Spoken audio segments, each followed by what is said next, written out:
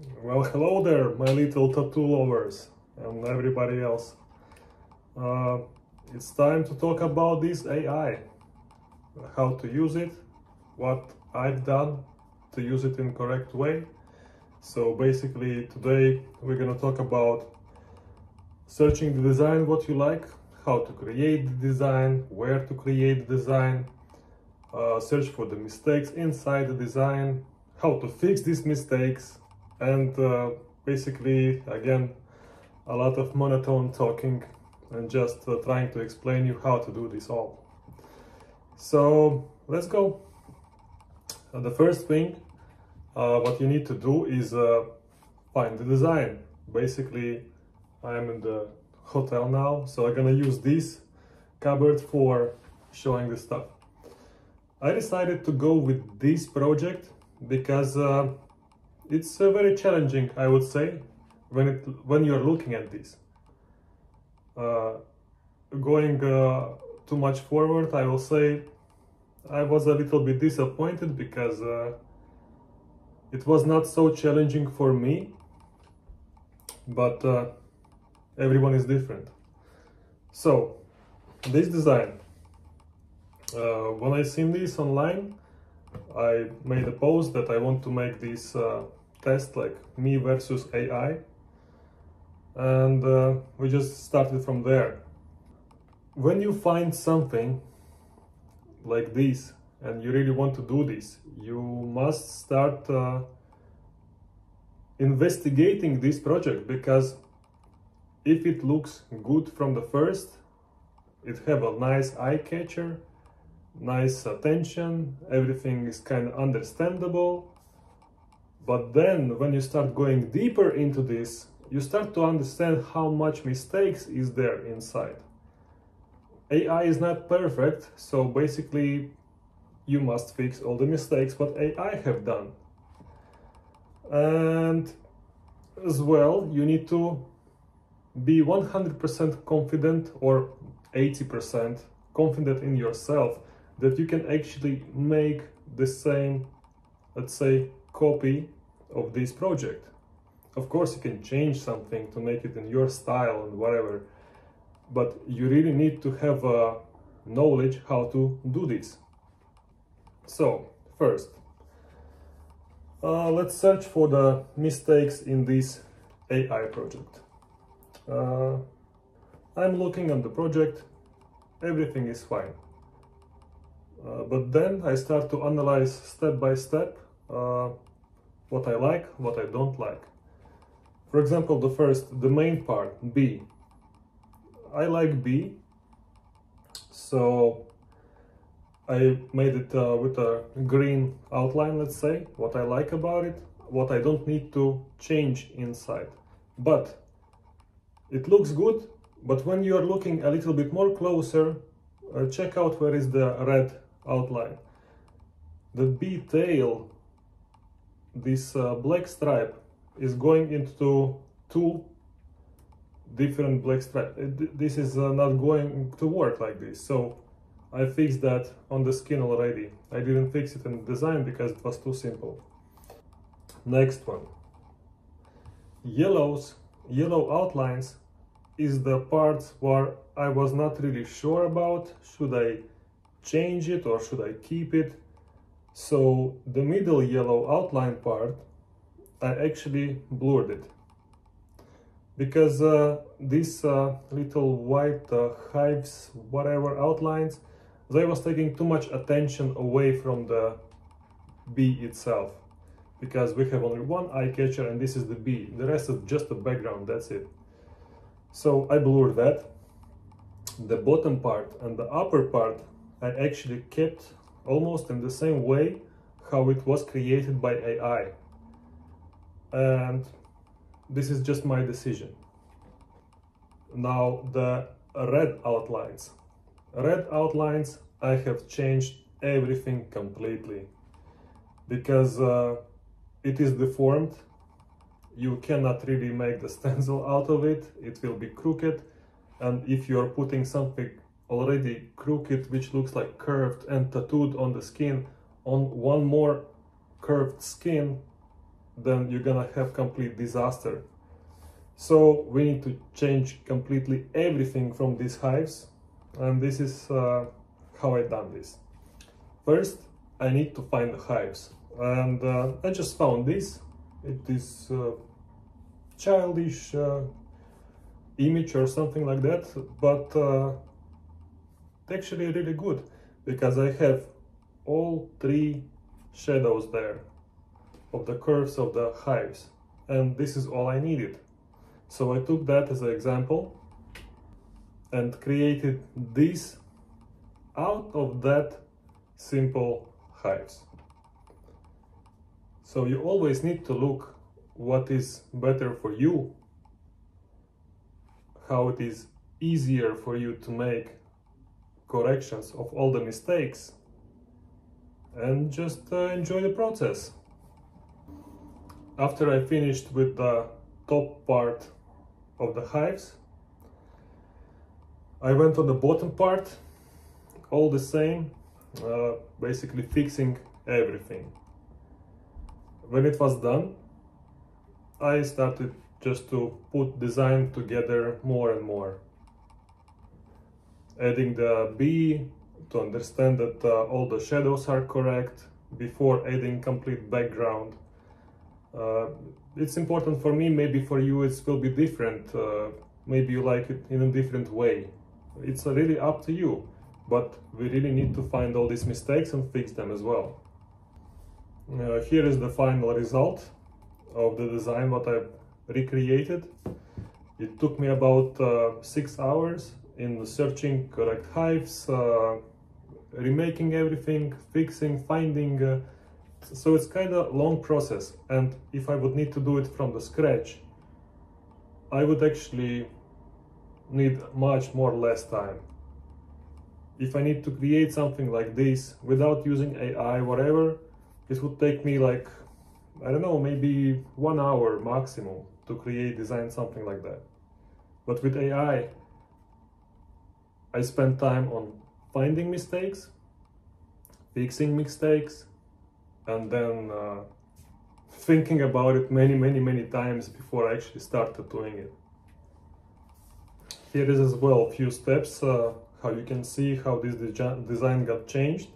So basically from start, then I cut out the bee, then I cut out background, then I added top hives, then bottom hives, blurring, sharpening, and the final result basically.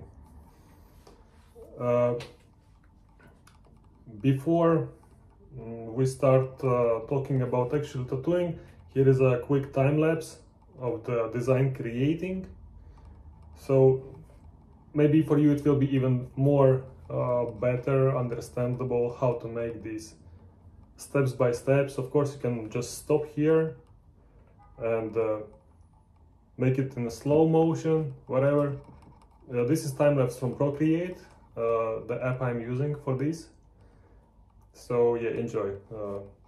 We'll just wait until it gets finished and we continue on the other things.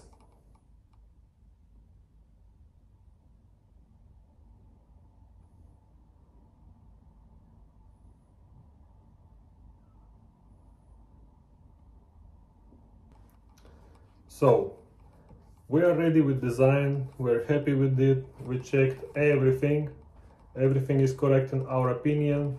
Maybe we have some small mistakes, maybe not, it's not a problem. So let's tattoo it. For this design I took 3 days, and I actually took 3 different sessions. I will explain you why. Well, first of all, we have so much details here, it's crazy.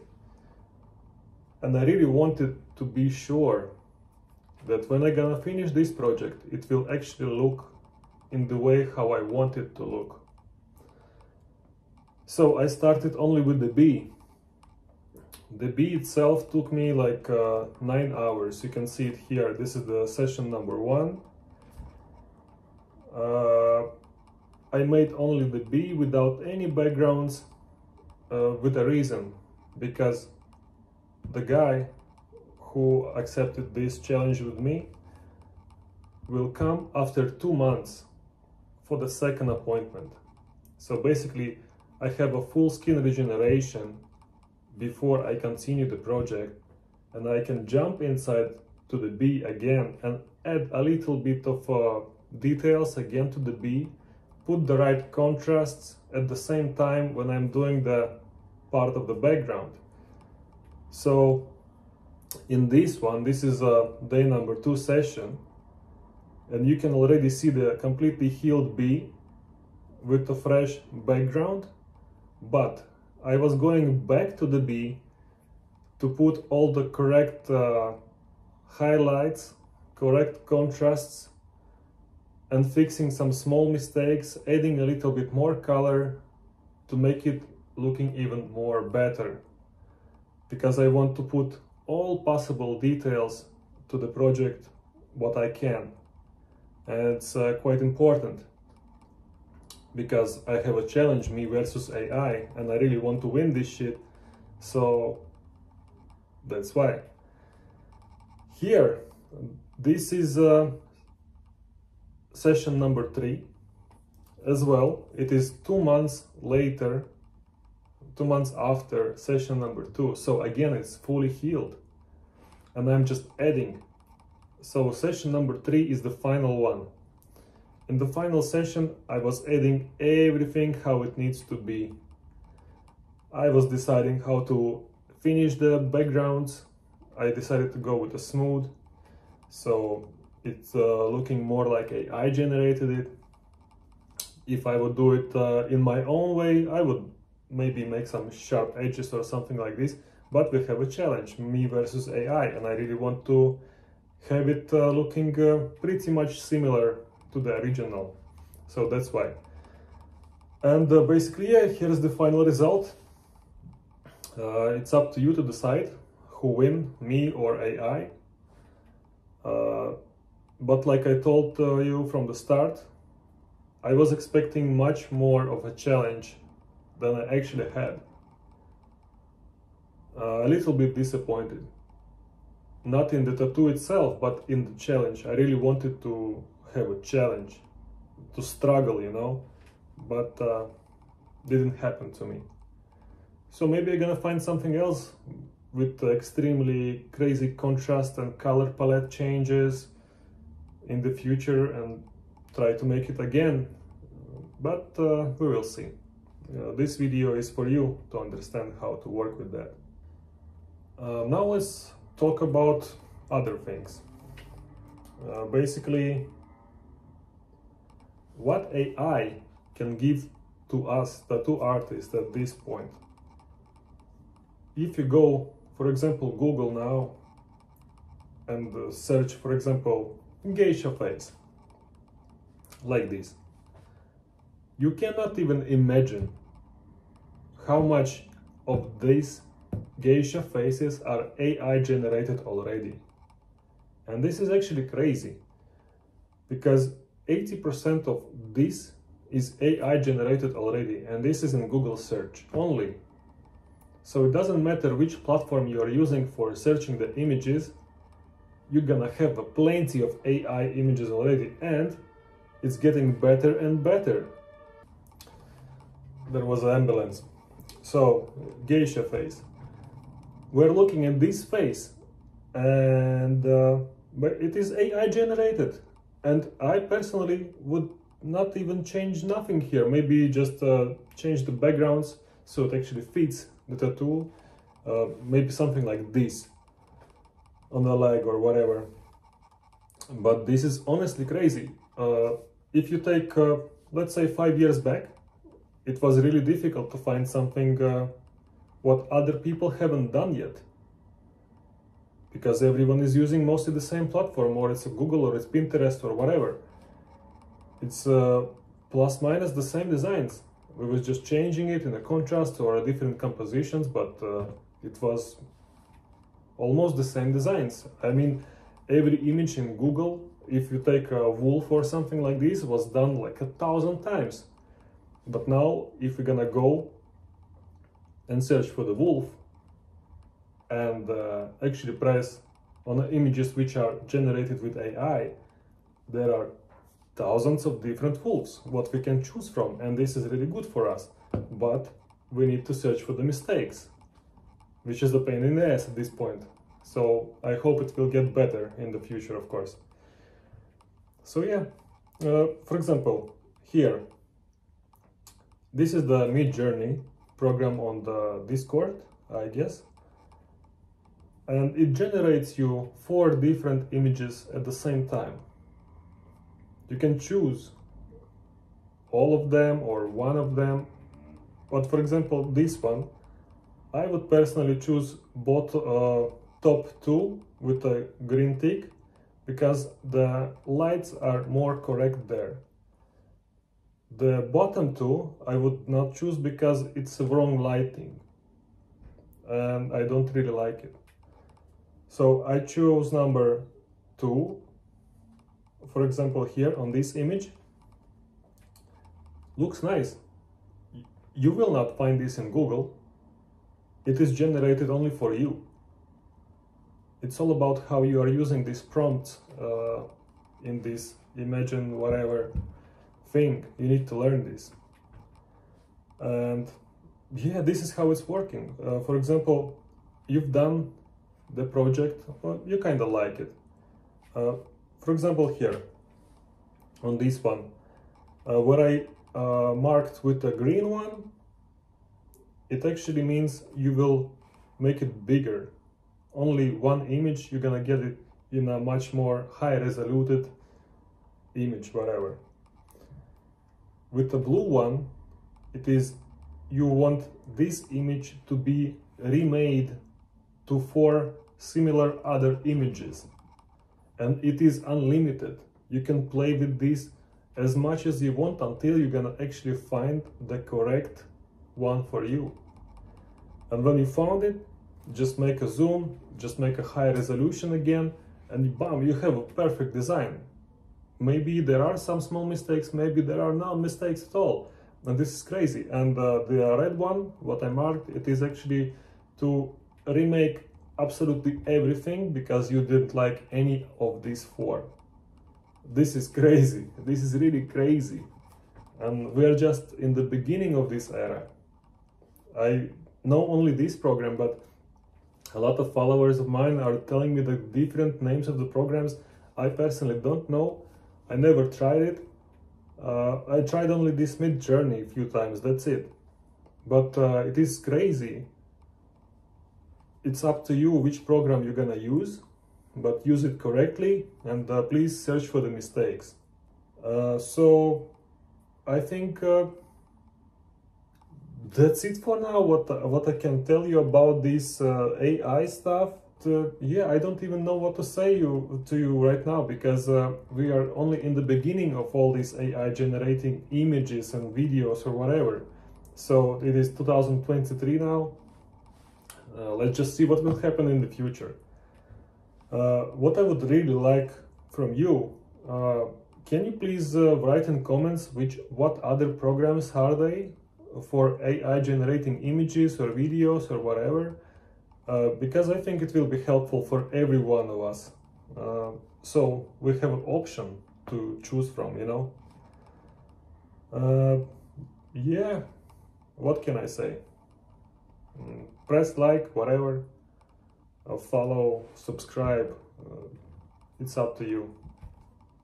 But yeah, this is the video about AI in 2023. Well, okay, bye, have a nice day, evening, night, whatever, enjoy your time, and see you in the next video. Okay, ciao.